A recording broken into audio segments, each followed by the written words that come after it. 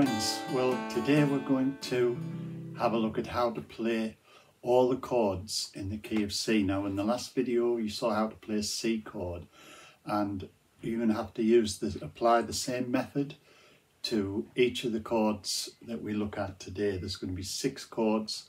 One of them is C, which you already know, but you need to go through the same procedure for playing them and getting them clean as you did with the C chord. So I would strongly recommend that you look at the previous video if you haven't seen that one already. Now you'll also need to use your clip-on tuner, which we talked about in video 3. If you haven't seen that one, then do check that one out first. Get your guitar in tune, and then also you'll need to be sitting properly, which we looked at in video 4. So if you haven't seen any of those, then I would recommend watching them first. And we're also going to be using, well, you can use your thumb if you wish, but if you want to use a pick, then I would use a heavier pick, not a really thin one. And again, we talked about those in the second video. So it all works together. If you haven't seen the previous videos, the information's there in those ones. And if you want to know about buying picks, then in video 2, just click on the description, click on more below the video, and it will show you the different sizes of picks that I recommend that you have. Okay, now I said that we were going to look at all the chords in the key of C, but what is a key? Well, in video 4, we looked at what we call the major scale, which is a series of notes which, when they're played one after the other, sound harmonious. And then in the last video, we looked at a chord, the chord of C, which is a group of notes that sound harmonious when they're all played together. Well, a key is a group of chords that all sound harmonious when they're played together, and you can play them in any order. The chords in any key will always go together. So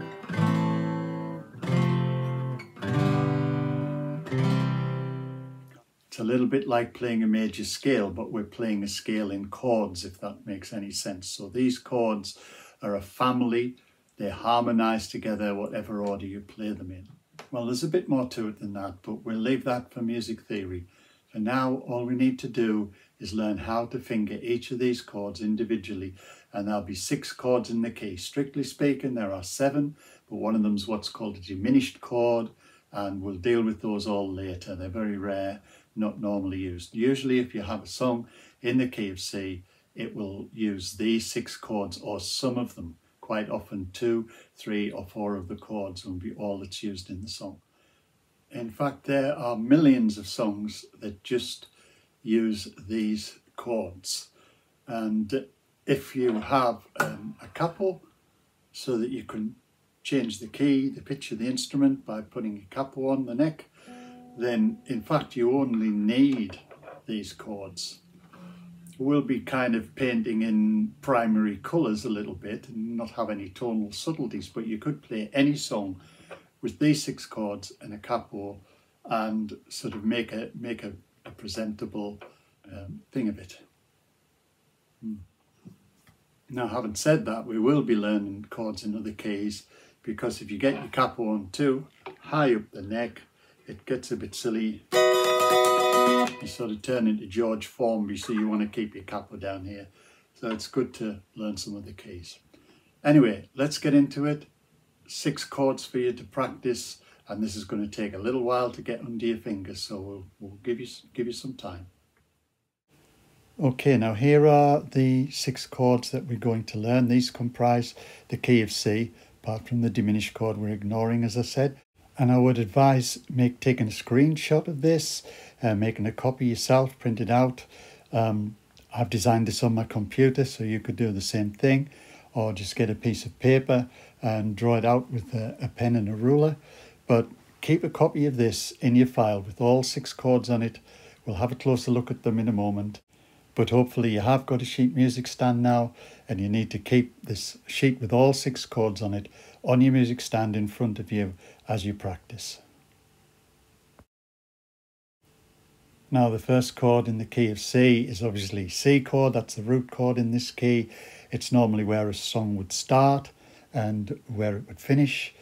But we covered that in the last video, so if you haven't seen that, go back and check it out now. Now, the first new chord we want to look at is called A minor, capital A, small m. When you see small m, it means it's a minor chord. Now, well, I'll show you how to play this practically in a moment, but it's almost the same as the C chord. The only difference is that the third finger comes down from that 5th string 3rd fret and tucks under the 2nd finger on the 3rd string 2nd fret. And finally, notice that the top string and the 5th string are played open, and I've got a question mark over the bass string. Now, as I said last time, a question mark means try to avoid playing that string, but if you do play it, don't worry about it. So just play the top 5 strings if you possibly can. So let's get up close and personal on that. And remember, when we played a C chord, we put our first finger on the 2nd string just behind the 1st fret. We put our middle finger on the 4th string just behind the 2nd fret. And we stretched out with our ring finger onto the 5th string. So what we're going to do is take that ring finger and tuck it underneath the middle finger on the 3rd string at the same fret, the 2nd fret again. So it's a bit of a finger squasher. Now we've got to slide this finger back a little bit. It's got to bunch up to make room for this one to fit in. It won't fit otherwise. So this finger's now not in an ideal position. We like it to be up near the fret. It's going to be halfway back, but we can't do anything else because the fingers won't fit. So there we go. This string, 2nd string 1st fret, 4th string 2nd fret, move that back a little bit and tuck this ring finger underneath at the 2nd fret of the 3rd string. Now, as we said in the last video, we need to be playing the strings one at a time. Got a bit of a buzz there. Okay, and you need to check through them. It's a bit muffled there. So you need to just check through which fingers are doing what. This was all in the last video, how we do it, why you get a buzz, why you get muffling, and what you can do about it. Check it out if you haven't done that already. And eventually we don't want to play because you can't hear that top string is not ringing out, but you can't hear it. I'll play all the strings together, so play them one at a time, as we said in the previous video. That's your A minor chord, lovely chord. Now the next chord we want to look at is a G7 or G7th chord, and the shape of your fingers is almost the same as it was for the C chord, sloping across the fingerboard. We'll see that in a moment, but it's a little bit more stretched out. You'll also notice that the 2nd, 3rd and 4th strings are all played open, and that we can play the bass string this time, which we were advised to avoid with the C chord and the A minor chord, but this time we can play all 6 strings. So let's have a look at that. Okay, so here we are up close again, and if we were starting from our C position, which you might be familiar with by now, what we're doing is we're moving this first finger across from the 2nd string to the 1st string, still at the 1st fret. And we're moving this finger from the 4th string to the 5th string, and this finger from the 5th string to the 6th string, the bass string. Now that's quite a stretch for your hand. And as we said in the last video, when we were looking at how to play the C chord, you need to have your fingers sloping across the fingerboard. It's no use trying to play it like this, you won't be able to stretch out. So get hold of that and play the notes one at a time again. Well, now that's buzzing a little bit. Okay, let's try and get a little bit nearer to the fret. Okay. Now this one's muffled, so it's probably that finger lying across it. So try and get drop my wrist a bit and get my fingers to stand up. Let's try that again.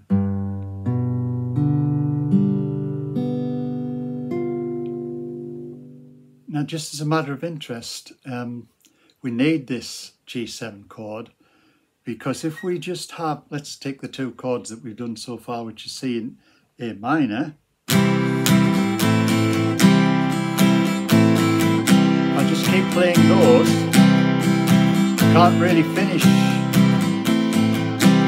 Just carry on playing the song forever. But if I play the G7,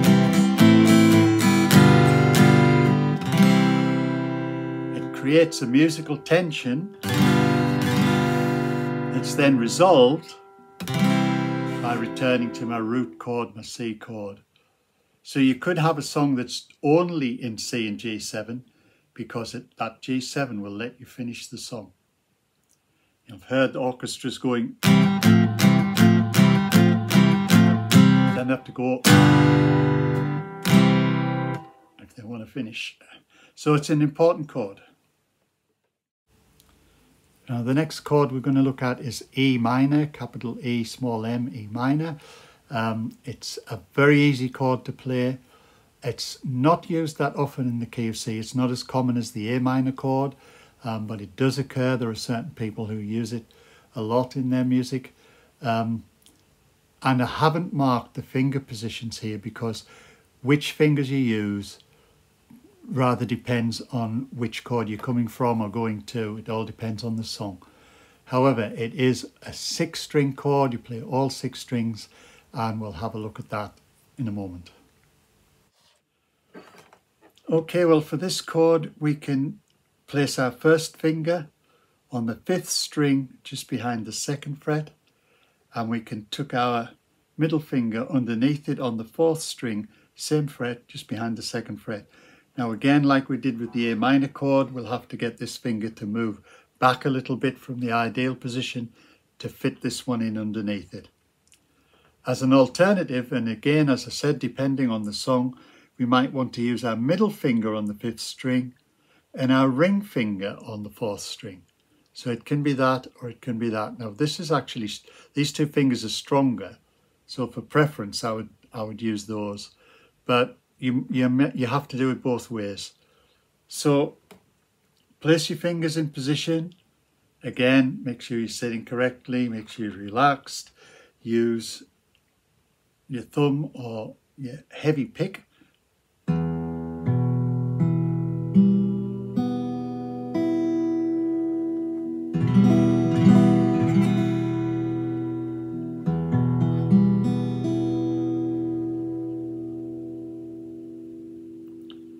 Very dramatic chord. We're playing all 6 strings. It's a minor chord. It's dark and powerful. Lovely chord. Occurs in the next 2 keys that we're going to learn as well. So it's well worth practicing this, and it's guaranteed success. All right, well, you're doing very well. You can look back over all this and take your time with it. That's the advantage of a video. But we have 2 more chords to look at, and this one again is an occasional minor in the key of C. It's not particularly common, but it does occur. It's capital D, small m, D minor, another minor chord. You notice that it's a bit of a finger squasher on the top 3 strings. We play the 4th string open. We try to avoid the 5th string, but now we've come to the first time where we've seen a cross in a chord, and that's over the 6th string, and that cross is not X marks the spot. It means do not play this string. It will sound really bad. The fillings will fall out of everyone's teeth. So avoid the 6th string. Play the top 4. If you hit the 5th one, don't worry about it, but definitely don't play the 6th. So we'll have a look at that just now. All right, well, I always think a good way to remember this chord is with the starting position. Once you get the starting position, the rest tends to fall into place. And I think 1, 1, 1. First finger, first string, first fret. All the ones. 1, first finger, first string, first fret. Then we miss a string. We skip over, we go to the 3rd string and we go up a fret. And then we go up another fret and we go in between. So we have first string, first fret, third string, second fret, and then our ring finger goes on the second string at the third fret. Like that. So we want to play just 4 strings. And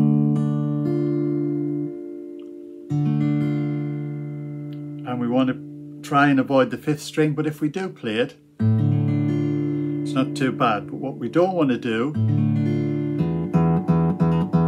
is play that bass string. That is really horrible.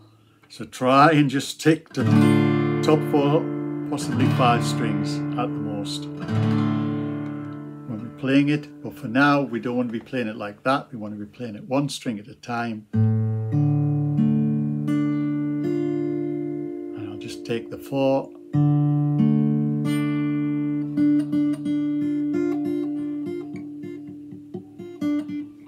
Fiddle around with it and see what's muffled, what's buzzing. Check your fingering as we've done with all the other chords. And our last chord in this key is the chord everybody loves to hate. This one you'll almost certainly struggle with. Don't worry about it. It'll come in the fullness of time. You probably just have to fudge it for a while once we start playing songs, because we've got something in this that we haven't seen in any of the other chords, and it's called a bar. Now it's your finger that forms the bar. It forms it across the top 2 strings. We'll have a look at this again in a moment. Otherwise it's a similar shape to the C chord or the G7 chord, your fingers sloping across. Again, we try to avoid the 5th string, and we definitely don't play the bass string. You can see the question mark and the cross there, so it's the top 4 strings ideally. So how do we do this infamous bar? Well, we just place our first finger, instead of on the 1st or 2nd string like we've been doing, across both strings so that we're holding them both down. And a lot of tension. This is going to be bad for playing the chord. You don't want a lot of tension. What we want to do is get a hand round, give it a handshake, get your hand wrapped round the neck of the guitar, and that'll help you to grip tightly. Keep the finger, don't get this hypertension, keep your finger bent as always. And I know we're not contortionists, but if you try to roll your fingers slightly on the side, see the front of your finger is very soft, but the side of your finger is kind of bony and hard. So if you can get it just very slightly on the side, that all helps. And then we want our middle finger on the 3rd string at the 2nd fret, and we want our ring finger on the 4th string at the 3rd fret, and we're just playing those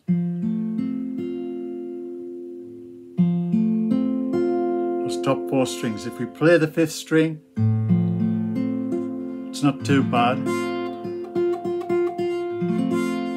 but if we play the bass string, it doesn't go at all. It's not nice, so we try and avoid the bass string. Now this chord is quite difficult to play, and it's going to take you a little while to get those top 2 strings clean. What will happen is it'll be very, very difficult to get that top string to ring out and get the bar on correctly. It takes a while, so don't, be patient with yourself. It will come. All right, friends, well, there's a lot of material there. There's a lot to learn, and it's going to take you a while to be able to remember all those chord shapes and play them cleanly. But I want you to play them individually, one at a time. Don't try and change between the chords. There are techniques for changing chords, which we're going to learn, we're going to look at, but we don't want to do that at the moment. We just want to remember the individual shapes. So you play your A minor chord. When you're happy with that, you just take your hand off, give it a shake, have a little rest, and then play your G7 chord. And then take your hand off and give it a little rest. Try the different chords, try and recognize what they are.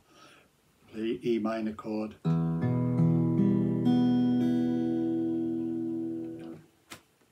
Don't try and change between one and the other. Now, because this stage of learning is going to take a little while, the next video isn't going to be about playing. it's going to be about learning the notes, or the notes on the bass string anyway. So you can watch that one in the meanwhile and just continue with the chord shapes. And I'll give you some techniques in the next video that you can use to check your progress. Well, that's it apart from my sign off.